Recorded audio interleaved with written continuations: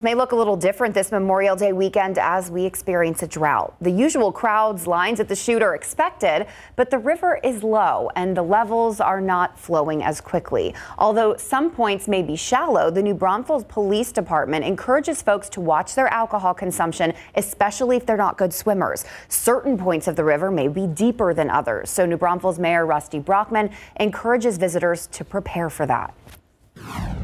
We also want you to be mindful of there is places through the chute and down the river that could be dangerous. We want little kids to have a good time, and so we really encourage the life jackets. We encourage anyone who maybe doesn't swim well to wear a life jacket so that you can be safe. Coming up tonight on the Night Beat, how businesses are preparing for their first rush of visitors since COVID restrictions relaxed. Millions of Americans are expected to travel more than 50 miles from home this Memorial Day weekend, even though airfare and gas prices are higher than just 1 year ago. For those staying home, hosting a barbecue in your backyard will also cost more than 2021, but shoppers can expect to possibly find some bargains at the mall. Here's ABC's Elwin Lopez with the details. Memorial Day weekend, considered the unofficial start to the summer season, is in full swing, and many Americans are eager to travel. It's nice. It's nice. It's a relief. Trying to get a little bit more normal again. TSA screening nearly 2.4 million travelers on Friday alone, saying it has increased its staffing to help deal with the crowds. We've increased the use of overtime. We're also allowing officers that are in a part-time status to convert to full-time. United, Delta, and American Airlines collectively have more than 14,000 flights a day throughout the holiday weekend. Don't let the crowd concern you. It is going to be busy getting through, but know that it's absolutely safe. If you want to wear your mask on board, you can absolutely wear your mask on board. And on the nation's roads, AAA is predicting nearly 35 million people to travel to their holiday destinations by car, despite higher prices at the pump. Obviously, it's in the back of our head, you know, how much we're going to spend, but we got to enjoy life and be able to travel and not let things like that stop us. Nationwide, the average for a gallon of gas now stands at $4.60. For those staying home for the holiday weekend, backyard barbecues are also going to cost more. The price of chicken, beef, and hot dogs all increasing since last year. But there are opportunities for consumers to save money this weekend. They are changing some of the ways that they shop. And one of the big ways is that they are a little bit more conscious of sales and promotions. And that's where events like Memorial Day can really come into play. Shoppers can potentially find deals on everything from backyard grills to air conditioners to clothes and shoes. Elwin Lopez, ABC News, Atlanta. Hey, you know what's free at the mall? AC. AC. Free AC. I didn't know people still went to the mall. I mean, it probably won't be that crowded, and free AC. So there you go. Amazon. You don't even have to get out of your house. Oh my gosh, yeah, if you can stay in, especially during the hottest part of the day, that's the play, because it is just so hot. Again, we had a few days of rain chances early in the week, and now we're back to just plain old heat. It's really feeling a lot like summer out there this weekend, and the heat will continue over the next couple of days. I've got more on the rest of your weekend forecast coming up. The aquifer today is down 1/10 of a foot. We've got a good look in pollen count. Molds, grass, and pigweed are all low today. Stay with us. We'll be right back.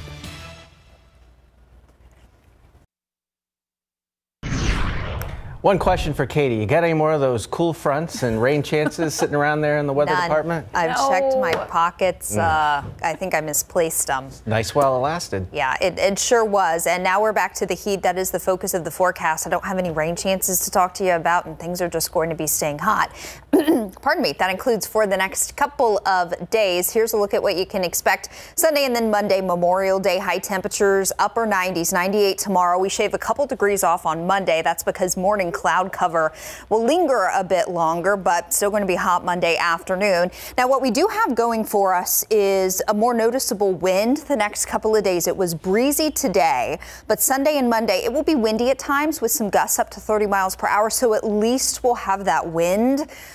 Mother Nature's AC to kind of keep things moving around just a little bit. 97 now at the airport. You saw we were overcast this morning, but it only took an hour or two for the clouds to completely go away, and that's left us with full sunshine. We've got a nice south wind in place today, and some drier air has mixed in this afternoon. So take a look at your air temperatures, the number in white, and the heat index, or the feels like temperature. At the airport, it's 97, but it feels like 95. So in a lot of spots, the heat index is right at the air temperature or even a couple of degrees lower, because we've gotten our dew point numbers down from the 70s this morning into the 50s this afternoon. So that really helps us out when it comes to the heat index. We'll see that happen again Sunday. Monday, not as much dry air mixing in, so we could have some higher heat indices Monday afternoon, but we should be able to catch a break again with more of a dry heat on Sunday. Notice we've got our dew points in the 50s now this afternoon and this evening, but overnight, by dawn tomorrow morning, they shoot right back up. So tomorrow we'll start off humid with cloud cover, and then just like today by the afternoon, the clouds will go away and we'll also see some drier air move in. Winds, we had light winds yesterday. Today, winds are about 10 to 15 miles per hour, closer to 20 miles per hour from Rock Springs to Kerrville there. So the wind is helping us out even today. It's going to be more windy tomorrow, but we'll have a pretty steady breeze in place this evening and tonight. So if you do have plans, it is going to be very warm. The sun doesn't go down until 8:30. So we'll still be in the 90s through 8 o'clock. After that, temperatures will slowly fall through the 80s. But again, we've got the breeze on our side to help us out. Here's a look at what you can expect for your Sunday. Again, morning clouds, temperatures starting off mid to upper 70s, very warm and humid. And again, just like today, we lose those clouds quickly by lunchtime, mostly sunny skies near 90, and then shooting back into the upper 90s tomorrow afternoon. South-southeast winds 10 to 20 on Sunday, with a few gusts up to 30 miles per hour. So we will have windy at times, conditions windy at times tomorrow, and then again, even as we get into Monday afternoon, south winds still sustained at around 10 to 20 miles per hour. If you're wondering if it's just as hot and sunny elsewhere across Texas, pretty much west of the Metroplex, around the Lubbock, Midland, Odessa areas, even closer to Wichita Falls. There will be a few severe thunderstorms there this evening. They'll fizzle out after the sun goes down, and it is very hot elsewhere across Texas. 103 in Abilene and 102 in Lubbock. We've got a little ridge of high pressure sitting over Texas. It'll move around a little bit over the next 3 to 5 days, but it's pretty much going to stay put, and that's going to keep Texas and the southern tier of the United States hot here over the next week or so. So I keep your high temperatures in the mid to upper 90s over the next 7 days. And unfortunately, no rain chances to talk about in the next week either. So just make sure you find a cool spot the next couple of days. The pool is a good place to be, guys. Definitely need water for that forecast. Thank you, Katie. Our old friend, the Big Blue H, is back. Yes. Can't get rid of it. All right, Larry, Miami forcing a Game 7. And many feel this is the way it should be in the Eastern Conference between Miami and Boston, the top two teams out in the East. So, yes, Miami forced a Game 7 thanks to Jimmy Butler and his huge playoff game. Plus, in baseball, Blanco forced a Game 3 in their playoff series. Coming up.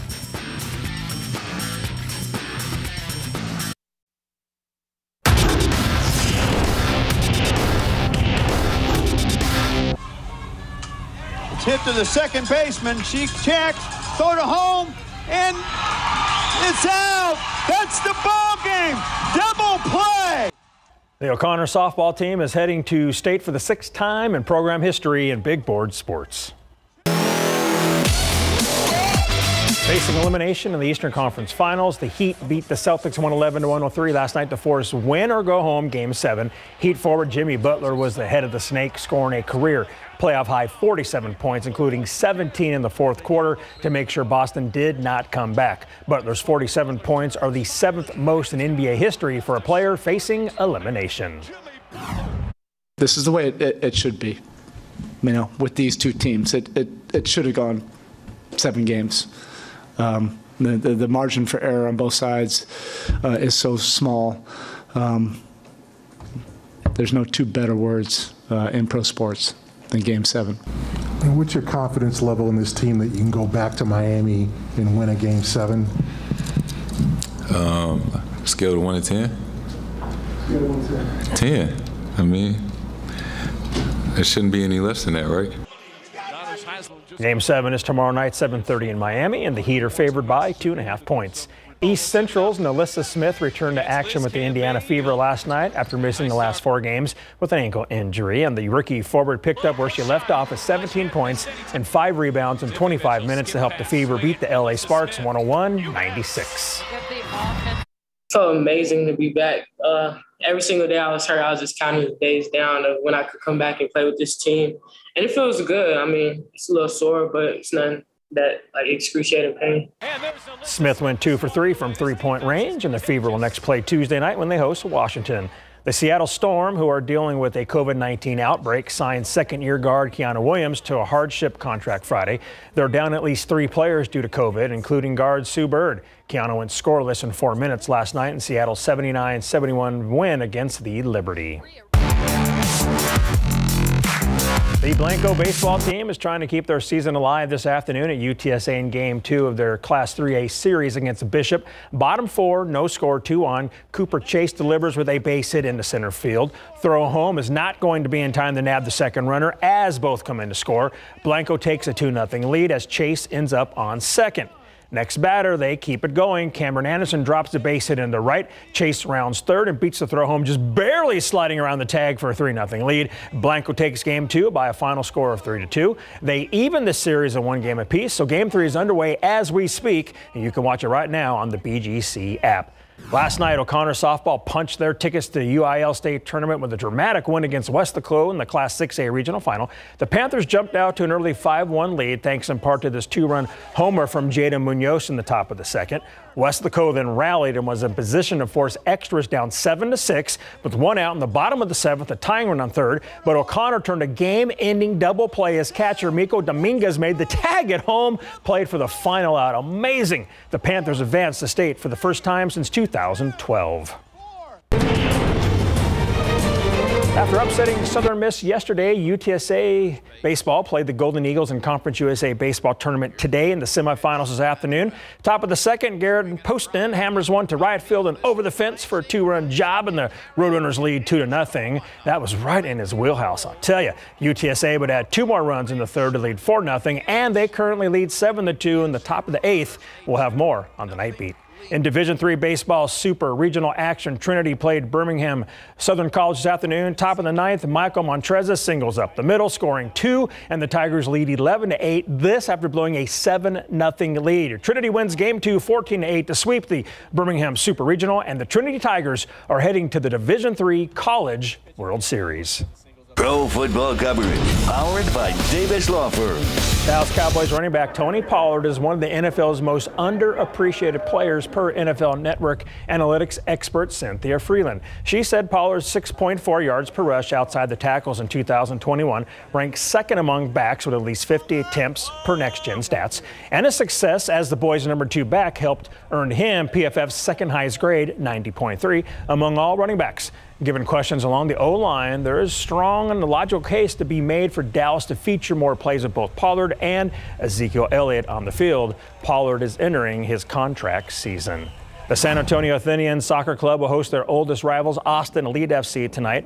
Austin is 2-0 with 6 points, and they sit first in the United Women's Southern and Soccer Southwest Division. The Athenians are tied for second with 3 points and a 1-1 record. The Athenians, who are your defending Southwest Regional champs for the first time ever, love playing soccer and promoting the sport. Making a name for women's soccer in San Antonio is important for not only us to reach new levels professionally, but the younger players watching. No, soccer for women here in America is definitely on the rise, so I feel like any opportunity that girls are getting to grow the game, this is a perfect example of it. I mean, the professionalism, everything, the facilities, it's all great, so I think it's a great opportunity for the girls. The Athenians will host FC Austin Elite tonight at 7 at Soccer Central. Admission is free, and San Antonio FC is at RGV FC tonight. Guys, best of luck to them. Thank you, Larry. Yep. We'll be right back. All right, tomorrow, very similar to today. We'll start off with some early morning clouds. They quickly go away, and then A ton of sunshine tomorrow afternoon. Look for a high back close to 100 degrees. More wind tomorrow and for the next few days. Gusts up to 30 miles per hour possible tomorrow, Monday and Tuesday. The heat really not going anywhere, guys, and unfortunately no good shot at rain in the next week or so. Be careful with those barbecues out there with that wind. Yeah, exactly. That is all of our time. Thanks so much for watching. We'll see you back here for the Night Beat tonight on the Night Beat at 10. And we're starting on time. Yes. We'll see you then. Have a good evening.